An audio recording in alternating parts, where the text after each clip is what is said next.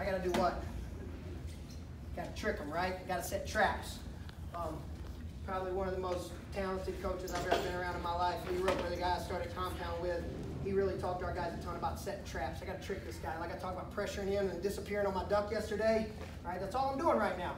I'm threatening him with a crab ride. I'm trying to turn him, but he's so focused on the crab ride, he completely forgets about his right hand. Okay? I jam. Half, right here, I'm trying to tilt, he bellies down, he starts to fight up to his base, right here, I got his wrist. Cross wrist tilt. Right into my turn. Okay? So again, I'm always thinking next available best option. Okay? Next available best option. Here. Maybe I'm claw. Float, float, float, high hand side kicking, bottom toe trapping, he bellies down. Feed that cross wrist.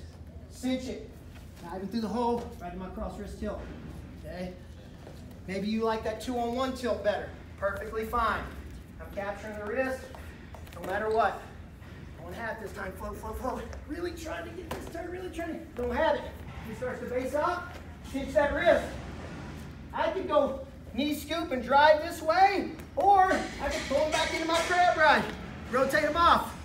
Okay? We got a couple options there, right? So I could rotate, or I could knee scoop. So this guy's giving me a good feel by fighting down off my crab tilt. I'm going to the next best thing, which is wrist control into a tilt. Go.